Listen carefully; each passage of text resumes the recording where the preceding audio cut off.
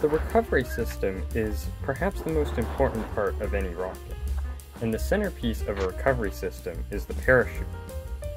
Hemispherical or round parachutes are probably the type you're most familiar with. I use them on my rockets, NASA uses them to bring astronauts back from space, and the military even uses them to land cargo and paratroopers. But wait a minute, that last parachute wasn't round. That's a cruciform parachute, named after the shape of the fabric when it's laid out flat. It forms a cross. They have several potential benefits over round parachutes, especially for my use. Although one of the uses and why the military mainly uses them is they're potentially more stable, the big thing for me is that they're a lot easier to build. Rather than having to sew a bunch of different seams and cut out complicated shapes, it's just a simple cross and then sewing the corners together and then shroud line attachment points. All of this is only theoretical though, and we need to do some real-world testing. I devised a 3-phase plan to test which type of parachute is actually better. The first phase would be dropping the parachutes from high places to get a baseline descent rate for both of them and see if cruciform parachutes are even worth looking into. If they are a lot worse than round parachutes for creating drag, it's not worth the trade-offs. The second phase would be flight testing an existing parachute I already had as a passive payload on a rocket. The rocket would still recover under a normal round parachute, like I've flown before, to make sure it's safe. The cruciform parachute would be ejected out the side and recover its own little payload. The final phase would be testing a purpose-made nylon cruciform parachute to recover the rocket itself, to put all the stuff I've learned together, testing descent rate and packing methods to make sure it really works. For the first phase, I dropped it from a high place in our garage. I filmed some video of it to later analyze and recorded times.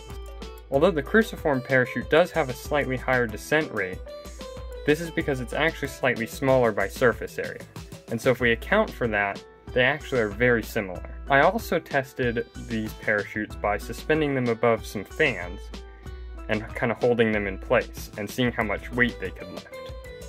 They both lifted very similar weights. Again, the cruciform parachute lifted slightly less, but it was about 90%, which is the surface area difference. With these first tests done, it seems pretty clear that cruciform parachutes are pretty comparable to round ones as far as drag. So, it's time to flight test them. I had this trash bag parachute already, and I attached the onboard camera to a little cardboard mount with a washer on the back to increase the weight a little bit more. I packed this in the parachute bay with the main parachute and had them both eject in flight. I also have this little turtle guide that I put in the nose cone just as a fun little passenger. The cruciform parachute and onboard camera were packed behind the main parachute in the parachute bay. And so when the main parachute came out, the cruciform parachute and camera stuck in the bay until the main opened, and by that point they didn't have enough time to inflate before reaching the ground.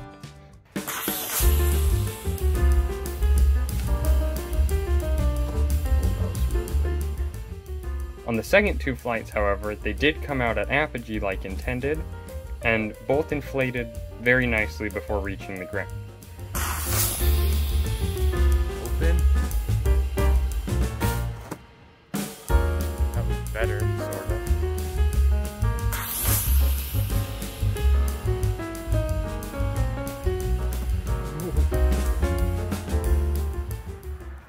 You can see the cruciform parachute actually inflates quite a bit faster. This is mainly because I didn't wrap lines around the outside like I did with the main parachute. With these flights out of the way, it was time to start working on the Phase 3 nylon parachute. I started by marking out the general shape on the piece of fabric I was planning on using. Once that was done, I used electric scissors to cut it out. The fabric is really thin and regular scissors can't cut it very well, but electric scissors work a treat to really easily cut through it all. After it was all cut out, I sewed on the shroud line attachment points. These are these little blue bits I'm sewing on. These are where the lines will attach to connect it to the rocket. Finally, I sewed the corners. The corners were first sewed with little tabs I included, to get everything attached and lined up. I then went back and reinforced them with some thicker blue ripstop nylon that adds a lot of strength. Once the parachute was fully made, I decided to do some quick tests in the yard. I started by kind of throwing it in the air, and that's when I started to notice a problem. It was doing this thing I call sausaging, where it fully unravels but stays in kind of a sausage shape, hence the name, and doesn't fully inflate. This is really annoying because it can often lead to the rocket crashing, because the parachute really doesn't provide any drag in this state. In order to do some more testing on this, I built a drop tower. This took a couple iterations to get right, but I started with a light pole we used to put up Christmas lights, and strung some string to it to hoist the parachute into the air. This worked pretty well, but it wasn't held up very well on our deck, and I later switched to a large 20-foot long piece of PVC pipe. After some tweaking, I was able to hoist the parachute up and then release it reliably. The release mechanism on this consists just of a bolt with a rubber band wrapped around it that can be pulled off by a string from the ground. At first, the parachute was still having the sausage problem even from the pole. What turned out to be the problem was my packing method. At first I was using this method where I would lay the parachute out really flat and then fold in the corners to the middle. It seems like this was too flat and the edges would stick together and not open properly and let air in. I later discovered that I could just pull the shroud lines into the middle and then treat the corners like they also had shroud lines and pull them into the middle, and that would open much better. I confirmed this with a couple drops from the drop tower, which showed that it worked very well, opening quite quickly. Now that I have a reliable way of packing these parachutes, it's time to go test it in flight on an actual rocket, recovering the rocket itself. So I packed up the rocket and all the stuff and headed out to the launch site.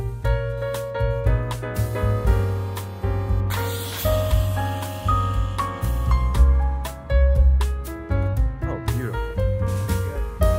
That worked great.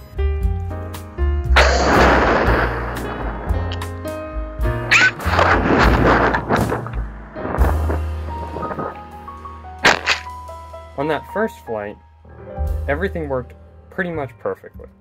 The rocket flew nice and high, and the flight computer deployed the parachute right at apogee, and it came out super quick. The turtle didn't deploy, but at least nothing broke. So we set it up again for a second flight.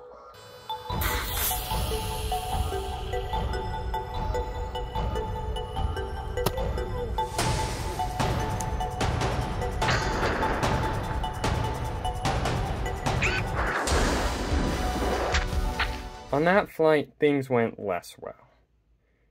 It appears that the parachute kind of got stuck in the parachute bay. This may be that the turtle and its parachute kind of got stuck and the main parachute was stuck with it, and neither of them had enough force to get out. It's kind of hard to tell. Whatever the cause was, it seems like it wasn't something to do with the parachute itself. And because I have the drop tower data as well as that first test, this makes me confident in the cruciform parachute. So what's the answer? Is the cruciform parachute better? Well, it's not better in all cases, but for me, it is a lot better because it has very similar performance and is much easier to build than a round parachute. Thank you for watching, and I'll see you next time.